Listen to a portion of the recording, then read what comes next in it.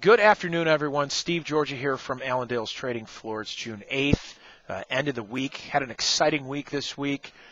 Grains finishing stronger once again. Corn up 5.5 for July. December up 7. We had beans down about a penny for July, but maybe 9 lower there on that November, so a little weaker on beans. And then wheat down about 11. Looking at harvest coming up, found a little pressure there. Did still have a pretty decent week following this corn market back higher. Let's talk about the corn. Let's talk about the grains in general. We've got right now the weather still holding the trump card at this point. You've got, between corn and beans, you've got weather. That's an issue for corn.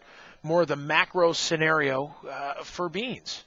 So which one's going to weigh out? We got weather or macros. You look at corn. We'll take that, for instance, as I mentioned, weather. You still have they did increase a little bit of rain coming Sunday into Monday and early next week. There is still guys talking about that 6 to 10 day forecast, bringing in a heat ridge, and that still kept some support here at some lower levels. With that corn, you got July sitting near $6 again. Now, if we recall, last Friday, we had a very weak close. We were sitting near $5.50. We've gained almost 50 cents this week, now closing near $6. If it's going to rain next week, we may see some pressure. If it's not, we're going to go right through that and probably higher. The other thing to focus on right now is going to be what's going to happen with USDA on Tuesday. We have a USDA report Tuesday that's going to show ending stocks again. The estimates right now are showing that we're going to see tighter stocks for corn, and that is going to keep some support in the market right now as well. The December contract for corn, new crop corn, finishing higher. We're sitting up over that 540 area. 550 is a very key area, so keep an eye on that. Just on a technical standpoint, a close above that 550 is going to look pretty friendly, so keep that in mind. As far as beans, a little bit of a dip today. We saw a very strong week this week for beans, closing actually still toward the upper the range on a weekly chart. But as I mentioned, the macros, okay? What's going on right now with the dollar? What's happening in some of these other markets and finding pressure? The dollar, we saw that pull back the last 2 days. Right now up about 40 cents. Pretty strong there. We are finding a bounce from some of these lows. That put pressure on crude oil, down more than $1. And we've got some of these other markets backing off as well.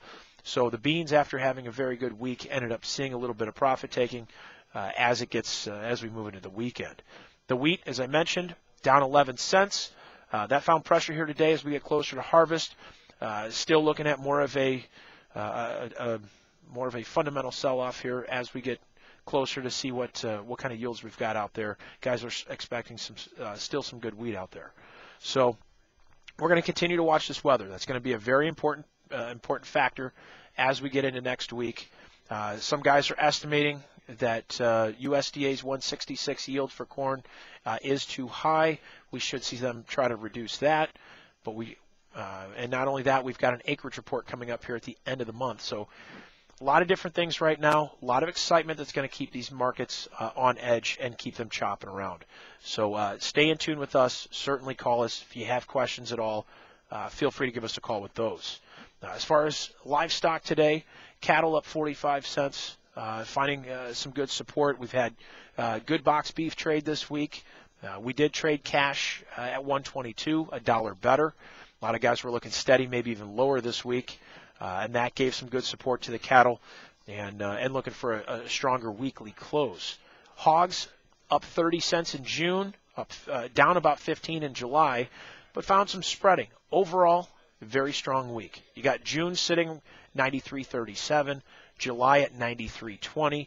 We've got these summer months back above this 93 area. This is an area that we feel that we could be looking at trying to get some hedges done. We may get a little bit further bounce from here, but look at trying to get something done, get these price levels locked in. Kills this week were equal to last year, whereas the previous weeks we've been running about 5% over. So still going to be looked at as a little friendly as we get into next week.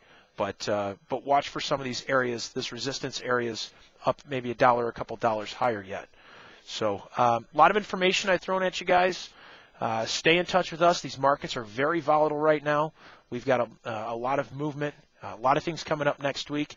As I mentioned, we've got the acreage, or we've got the USDA report on Tuesday.